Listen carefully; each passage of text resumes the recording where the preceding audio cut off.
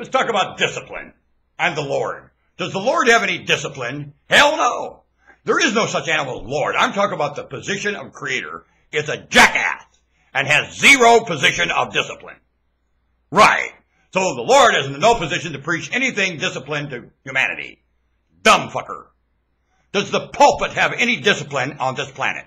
Any pulpit, any preacher, any style, I don't care, Hindu, Muslim, Christian, Jewish, what? And there's all kinds of other religions, none of them, tribal religions, no discipline, garbage, gluttony, pigs. All the leaders of discipline, shit. Want a bet?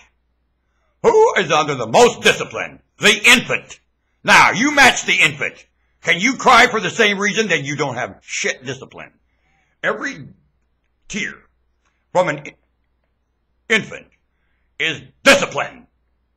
That is, and it's telling you got a shithole for a lace. When that child cries, it's reminding you ain't disciplined, punk.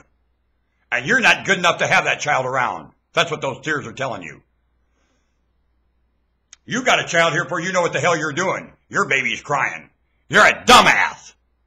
And for every tear of a child, it shows that the parenting factor is a completely idiot, vulgar term moron. Aren't ya? Hey, vulgar term. You, parent. Garbage. Your kid's crying. You're a jerk. Jerk. Your kid crying this morning? You're a jackass. Jackass. Your maker has no discipline and you're a piece of shit.